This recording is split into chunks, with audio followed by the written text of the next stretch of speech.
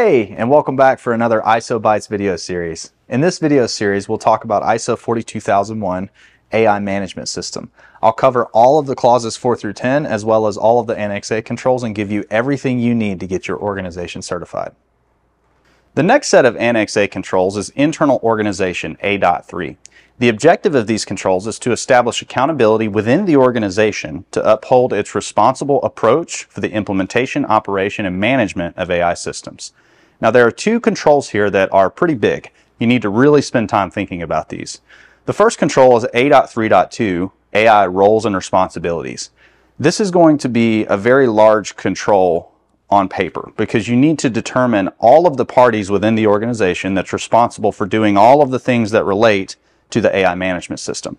So the control language states, roles and responsibilities for AI shall be defined and allocated according to the needs of the organization. Now, that's not just who develops AI systems or who uses them or who benefits from them. That's also who determines if they're appropriate. That's who measures them. That's who holds parties accountable for sticking to policy. There's a lot involved here, so think about that. The next control is A.3.3 Reporting of Concerns. This is also very important because you need to ensure that there are mechanisms in place for people to report concerns around the use of AI. So the control states the organization shall define and put in place a process to report concerns about the organization's role with respect to AI systems throughout its life cycle. That could be employees, that could be external parties, that could be leadership, that could be staff, that could be all kinds of people.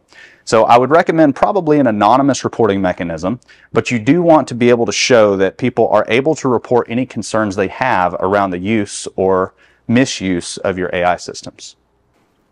Thank you so much for tuning in today. If you still have questions about 42001, please reach out to us at risk360.com to see if we can help.